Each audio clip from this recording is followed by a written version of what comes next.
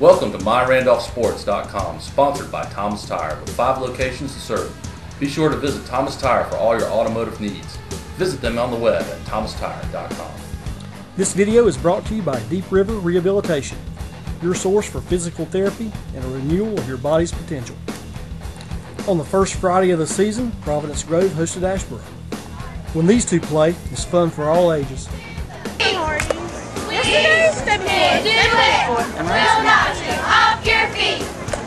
After capitalizing on a Patriot turnover, Asheboro got out to a 7-0 first quarter lead on this Christian Trogdon run. But Providence's Stedman rush kept the Patriots in the game, both passing and running, and was part of several big plays, including this hook and lateral. Oh, there we go.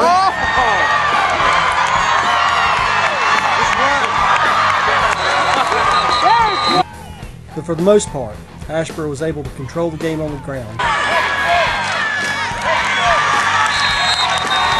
and took advantage of several Patriot turnovers.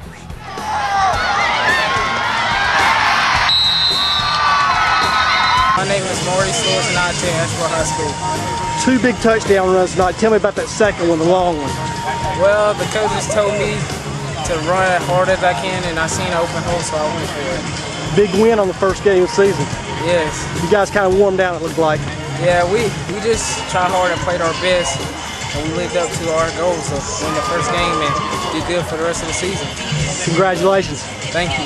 They came out throwing lots. You guys defended it well. Yeah, they did, and we didn't have any film on them, but they were over at our jamboree last week. They did a great job throwing the ball against Lee County. They threw that little, we didn't see it as much, the bubble screen to the back. They had real great success against that and throwing the ball deep last week, and without film, it's hard to simulate everything, and they didn't show everything in the scrimmage, so we had to come out and just get up to game speed in a hurry.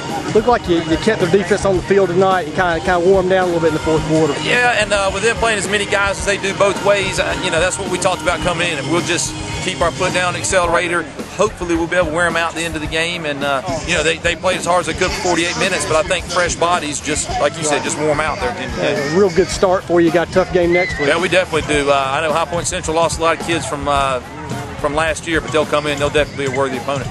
Congratulations on your first win. Thank you very much. Thanks for watching, and don't forget to visit us on the web at MyRandolphSports.com.